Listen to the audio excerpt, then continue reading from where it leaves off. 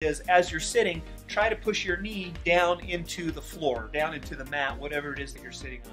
So you're going to fire that quad, push, push, push, hold for about a 3 to 5 second count, and then relax. It's a really simple exercise, but it's really important, more of like a neural component to it, basically establishing a mind-muscle connection to that muscle so that we can fire it voluntarily as needed.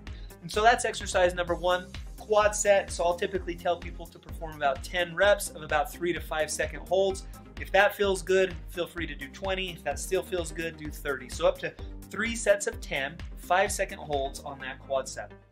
Next one, we're going to take that a step further. So that's a great way to fire the quad. One of those quads, well, a part of one of those quads, serves to flex the hip. And so we add hip flexion to that quad set to make that contraction even better.